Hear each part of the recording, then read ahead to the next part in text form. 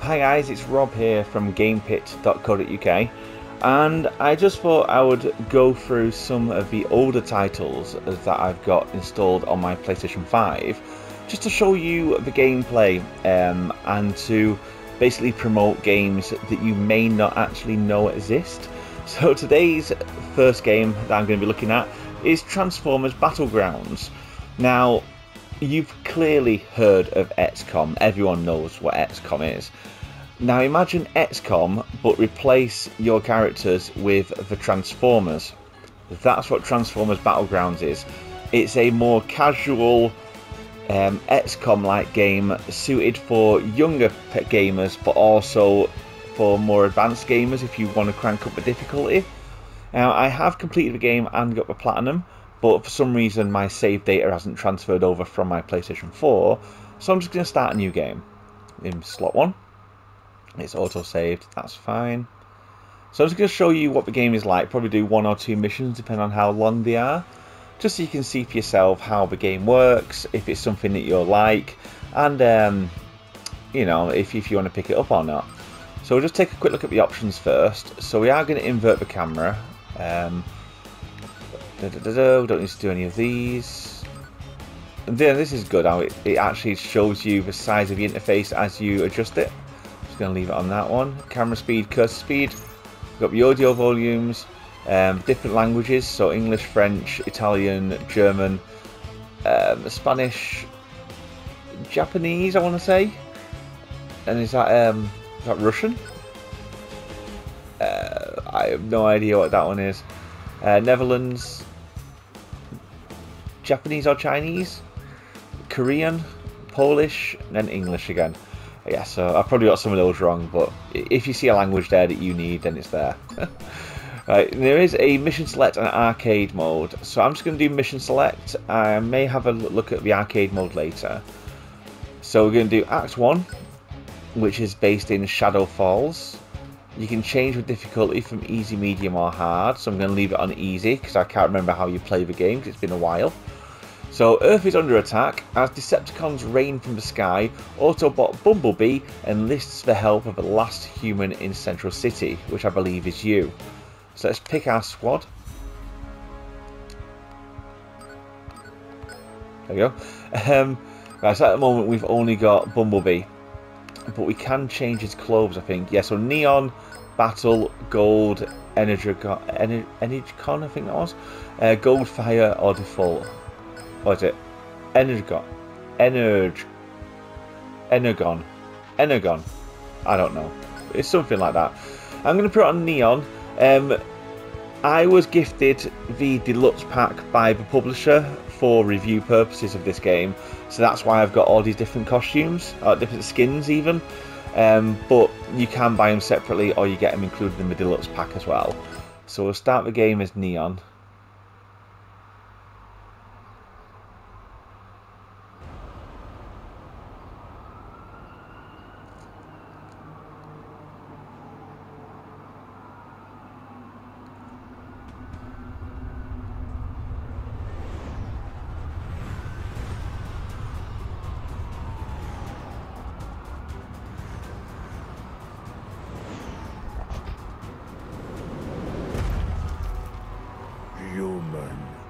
Human.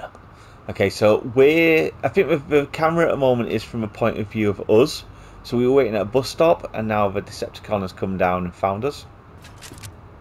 And it's about to kill us. Oh no, there's Bumblebee. Whew, close call.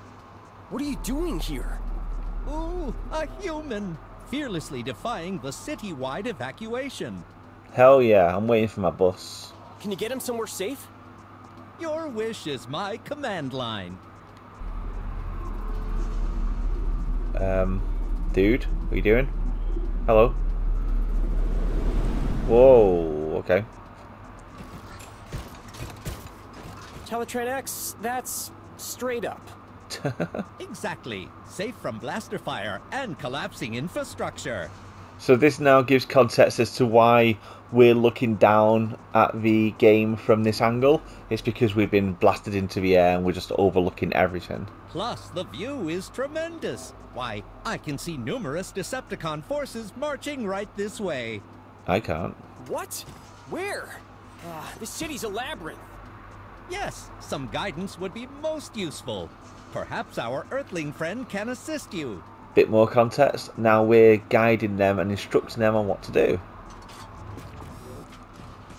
Oh damn, he's got back up. Okay, human.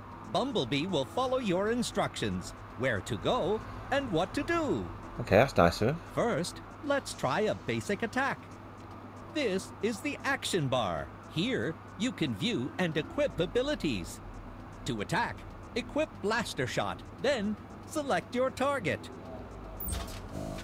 Okay, so like I said, it's like XCOM. So when you highlight your character, you can then move certain distances and whatnot. But let's just do what he says for now. So we press L1, is it? And then shoot the guy. That's easy enough. Shot. Each Autobot can attack only once per turn, so choose your target carefully. Yeah, so same as XCOM then. Now, let's try moving. You're free to move anytime without an ability equipped. To move, select a tile within range. So as Bumblebee, we can go... Oh, press circle first. Right, so within this diamond shape we can go. I presume that this is where we can move and still attack. But if we go outside of that, then we can move further, but then you wouldn't be able to attack because it's going to use up both of your action points. For now, we don't need to worry about that because we don't need to attack anything. So let's just move over here. Perfect. Every turn, each Autobot has 3 action points they can use to move and attack. Before performing an action, check how many points you're about to use under the cursor, or next to the Autobot's picture. It's in the bottom left. All action points reset at the start of your turn. In the meantime, it'll be the Decepticon's turn to move and fight back. Okay. Bumblebee, can you hear me? Windblade, is that you? Hey, glad to hear Ratchet finally fixed your voice box. I'm on my way. Head north. But Shadow Striker is closing in on your sector. Whatever you do, don't let... Don't let what? Windblade? Oh, hello? shit. Okay, human. It's you and me. No, don't sound too happy about it. Look out, human! There's a Decepticon scout just ahead. Instruct Bumblebee to approach. Remember, moving short distances will use 1 action point. Moving longer distances will use more. Yeah, we would out. Let's move. Right, before I do anything, let's see if I can just change that invert camera because I didn't mean to do that. There we go, that's better. Right, so yeah, so moving here, we'll just use 1 point, as you can see in the bottom left. Moving here, we'll use 2 points, and moving any further, we'll use all 3. So it obviously wants us to stand here. No problem. So we won't be able to attack on this turn now. Aha! Gotcha! They're closing in. Fortunately, Bumblebee has a few hidden tricks. Okay. The Stinger is a special ability. You can boost its power level by increasing the amount of action points used to attack. Right, well, we can't do anything yet, power can we? level, then attack the Decepticon. Alright, okay, so it's how I go again. So at the bottom, we have the Stinger 1, which will do melee 2 damage and chance to disarm him and anchor him. Stinger 2 will do 3 damage and chance to disarm and anchor. And Stinger 3 will melee, shove, 3 damage and a high chance to disarm him. So let's do that one. So it took off 3 damage, but I don't think it disarmed him. Certain attacks may also inflict a status effect, if you're lucky. Select the Decepticon with square. So he's been anchored, so he's unable to move for 1 more turn.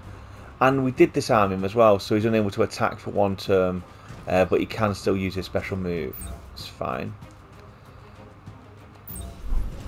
Oh, he's brought a friend with him. Hi guys. How's it rolling? Oh my, Bumblebee's surrounded. Well, he's not really surrounded, is he? They're both in front of him. This indicator shows how many Decepticons are nearby. Use Bumblebee's blaster and stinger to fight them back. Cons, watch your bumper! Okay, so it's reset my points again. So there's 3 Decepticons. We've got one up here, one there and one there. So maybe if we do a big blast at him, it'll knock into him. Let's see if that's a thing. Right, so we can't do number 3 because you've got to be close to do number 3. But number 2 would kill him. I want to do number 3 though. Can we move there? If we move there, it's not gonna... Is he going to use a point? It will use a point, so we won't be able to shove him. And neither of these shove apart from that one. Right, we'll just take him out. It's fine. Yeah, got him. It's offline. Okay, he still can't move, so that's pretty cool. Oh no, is he going to shoot me? We've got plenty of health, so it's fine. Weapons active. Right, let's shoot him. And then can we shoot him as well? No, you can only shoot once, can't you? Right, let's go and take cover behind my house. Safe. And then internal triangle.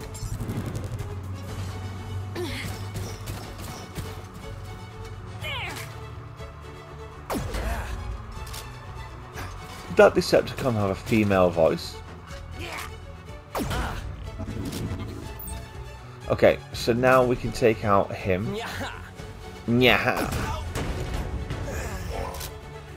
And then we just need to wait for our next turn.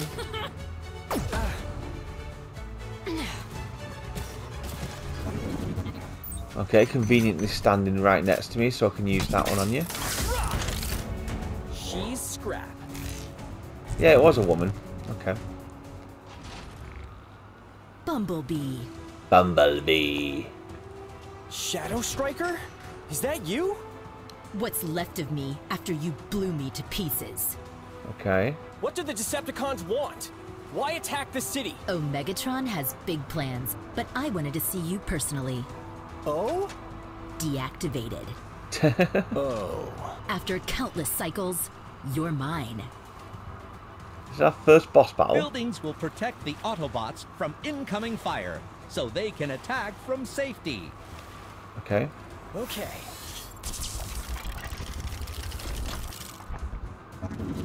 Right, so we're currently hid behind this building.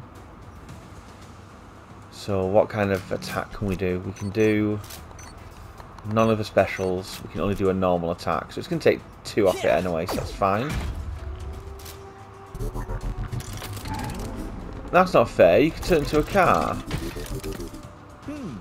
Shadow Striker's moving for a clear shot. Switch Bumblebee's position before she attacks. Okay, can I turn into a car? Human, it's all on you. Protect Bumblebee and defeat Shadow Striker. Cons, watch your bumper! Okay, so we want to...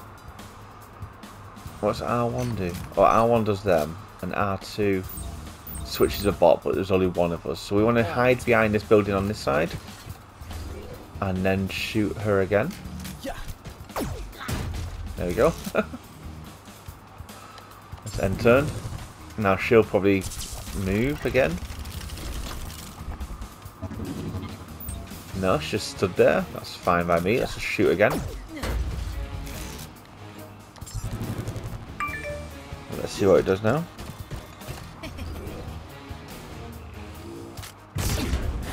Okay, that's it's not too bad. If we move here, we should get a direct shot on her.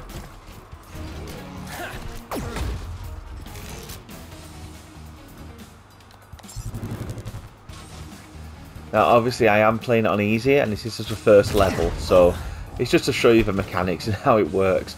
But later on, you do have control of multiple different transformers in the same level, which can transform into various different crafts. and obviously the levels will become much harder and more varied and much bigger. And from what I remember, it does get quite hard towards the end of the game as well. Legendary Scout, taking orders from a human. We're a team. We're survivors. So, what's your grand plan? Your 4 wheels against the Decepticon fleet? Uh-huh. Exactly. 4 wheels, 2 wings.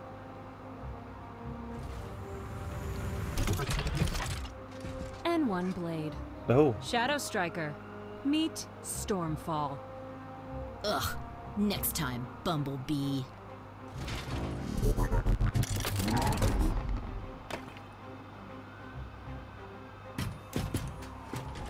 Whew. This is bad, Bee. Decepticons are swarming the city. They can only be after one thing. The Allspark. Well, if it's a race they want. Speed won't solve this. We're outnumbered. We gotta be smart. No surprises. Is that a human? Yes, I've enlisted some local knowledge to navigate this congested alien habitat. Plus, they totally saved my spark. Fine, they can tag along. Just until we find Grimlock. And B, it's great to see you. Let's move. Yay! That's the first level done. 1,000 spark points unlocked out of a character. And now we can go to the next mission or replay the mission. Let's have a quick look at the next mission. Yes, in the next mission, as you can see now, it's giving us Bumblebee and Windblade. And again, you can change the clothing, or the skins of the other character. What you can also do as well is change. I think you can change the attacks and that, but that comes much later into the game where you can upgrade your transformers and purchase new weapons. What I'm going to do though is have a quick look at the arcade mode, see if I can remember what this is. So it recommends you complete the first 3 story missions. I'll continue, that's fine. So is it 2 player only? No, you can do 1 player or 2 player. They've got Capture the Flag, Decepticon Grudge Match, I can't say that word, Energon Capture, Last Stand, Destruction and Cube. So Capture the Flag is capture the Decepticon flag and return it to the Autobot base 3 times. Deactivated Autobots reappear after 1 turn and Decepticons after 3 turns. The Grudge Match is play as a squad of 4 Decepticons and take on 2 Autobots.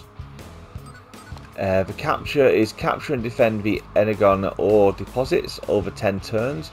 Deactivated Autobots reappear after 1 turn and Decepticons 3 turns. Last Stand is battle a never-ending Decepticon army, fight to the last. Destruction is deactivate as many Decepticons as possible in 10 turns using 4 Autobots, repairs every 5 turns. And Cube is it's cube time, keep possession of the cube to rack up points and win the match. Now there is a DLC pack out as well which adds a new mode, I believe, or it might be more missions for this one. I can't remember what it is, but it's like £7.99 and it has a bunch of new trophies to obtain. I've not got that DLC pack yet, but it does look interesting, so if you do like the game and you want more content, you can pick up that on PSN, and I think it's also on the other platforms like Xbox, Switch and PC. But let's have a quick look at, should we do Last Stand, battle a never-ending Decepticon army. Let's do this one. Okay, so it's giving us, is that Arcee or Arcee? Windblade, Optimus Prime and Bumblebee. Now we can change them out, as you saw there, we've got Wheeljack and Grimlock. So they're the other 2 that we can pick between at the moment. Let's change Optimus Prime to Battle. And we'll just put that one on gold as well. We'll keep those default characters and we'll just have a quick look at this. So it's a fight to the death on this one. So I don't know how long we'll last. So this is it, the last stand of the Autobots. There's no victory to be found here, just keep the Autobots active as long as possible and destroy as many Decepticons as you can. Decepticons appear in waves.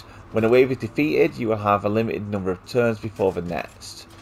Quickly reposition and repair. Earn bonus points by surviving waves, damaging multiple enemies at once, and destroying a huge number of Decepticons. Good luck, human, for Earth. Okay, so this looks like an endless mode. It's not the best mode to pick to play this game on for showing you what it's like. But what I'll do is I'll just play a few turns. So this one is that Arcee or Arky. We've got Bumblebee there. We've got the Optimus Prime in that one, and that's that Windblade there. Right, can you not shoot? Oh, it's you in it. Got him. Oh, let's do Bumblebee next. Yeah.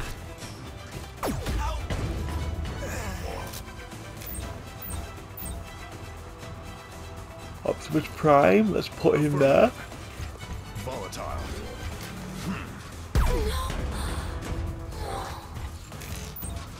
And this young lady can stay where she is.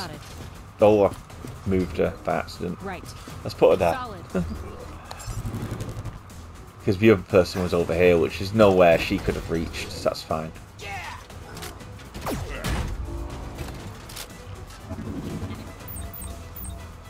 Now, is it going to let me do special moves? Yes, as you can see down here at the bottom, you've got these two special moves at the end of the bar. So this one, in this case, is throwback, which is moved and attack, massive shove for 3 damage. Moved and attack, massive shove for 5 damage and disarm. That uses EP points, so EP 50 and EP 100. I believe that is the Energon points on the left hand side near those faces. And I think you build that up as you attack and kill the enemies. I can't remember. Let's just see if that makes it go up. Yes, it went up a little bit there. So as you kill people, or as the turns go on, your EP goes up, which allows you to then do the bigger attacks. Maybe just keep skipping these because there's no enemies.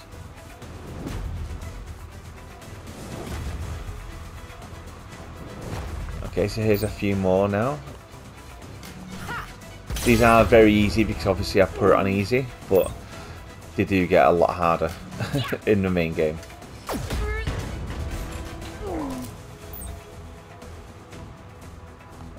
Optimus.